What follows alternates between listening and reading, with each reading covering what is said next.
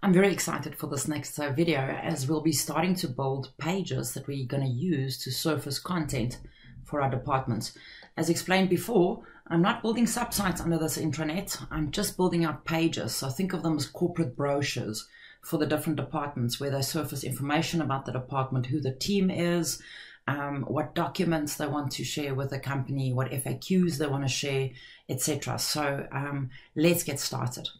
On my site, I'm going to go to Site Contents, and then I'm going to go to Site Pages.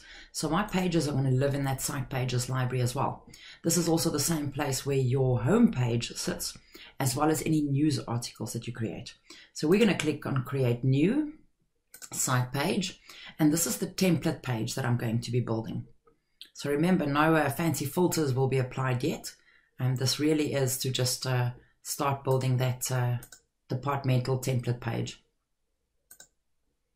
And there's my page. So I'm just going to call this department template page so that I know what this is about. For fun, I'll just go and put an image in anyway. And now, of course, as soon as the image is loaded, I can then set the focus point on this image. We'll just leave it to that. I think that works for me. Now, the things that I want on my page, the first thing that I want is an About Us. So About Us, then what I'd like to add under the About Us is a Euro web part. I definitely do that for everyone. I think it's such a great way to build unique identity, etc. So to add an image and a link here, what I'm going to do is I'm going to just copy the link to my home page. So I'm going to go select link. I'm going to just say from link. Let's just paste that. And then I'm also going to edit. And so there's the link that I've added. And then I also want to add an image, of course, just so that it doesn't look like it's blank. So I'm going to go custom image. I'm going to go and upload an image, and we'll say OK. So for all four of these for the template page, I'm going to just add it to the landing page of my site, and I'm going to add images to this.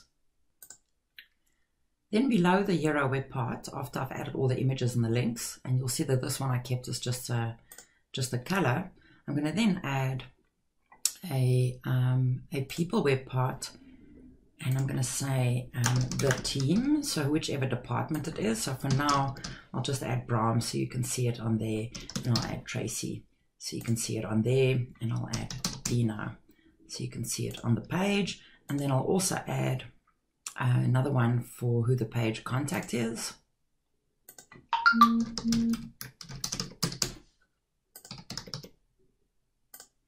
Okay, so below these, I now want to add my documents and FAQs. So I'm going to add a new section. You'll see on the left then, I'm going to say 2 columns.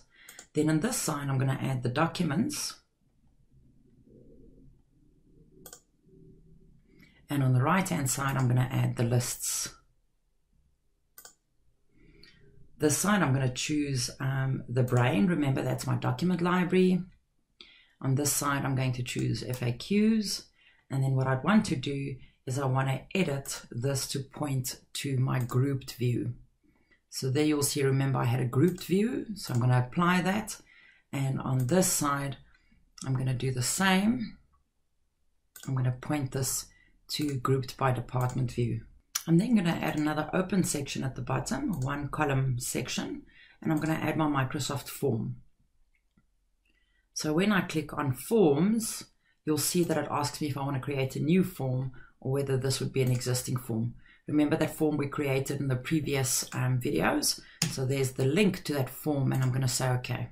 And there we go. After I've published the page, you'll see that I've got the About Us at the top. I've got 5 blocks that you can link to. I've got the team, the page contact. I've got the documents that the department wants to share, the FAQs they want to share, and I always have the feedback form at the bottom for my intranet. I just want to edit this as well. I normally switch the comments off. So I'm going to just scroll to the bottom, and I'm going to switch the comments off at the bottom of the page. I prefer using the forms for feedback. And that's us for the departmental template page. You're going to see in the next video how we're going to copy this and use this for departments. Chat soon.